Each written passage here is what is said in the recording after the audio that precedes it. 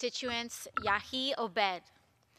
Mr. Obed was born in Yemen and came to the United States when he was 8 years old. His childhood dream was to become a pilot, and he knew and felt that in the United States, all things are possible, and his dream could come true. Mr. Obed's dream did come true. He's been a federal employee for 14 years, has 2 children, and a mortgage for his home in the Morris Park neighborhood of the Bronx. He studied hard, got his pilot's license, and is now an air traffic controller supervisor at John F. Kennedy International Airport in New York City. I spoke with Mr. Obed today over the phone. He and air traffic controllers like him across the country missed their first paycheck this past week.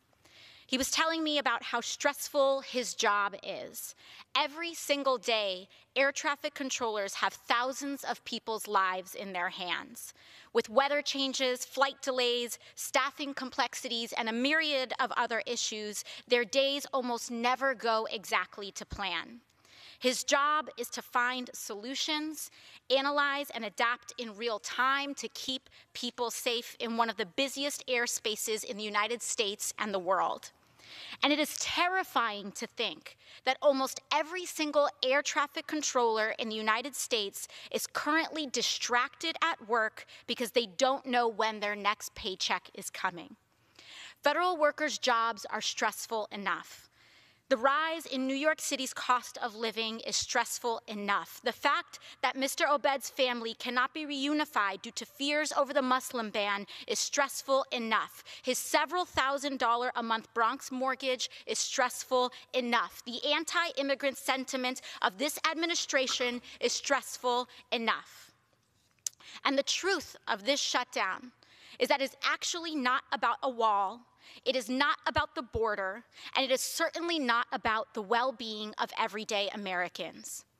The truth is, this shutdown is about the erosion of American democracy and the subversion of our most basic governmental norms. It is not normal to hold 800,000 workers' paychecks hostage. It is not normal to shut down the government when we don't get what we want. It is not normal for public servants to run away and hide from the public that they serve.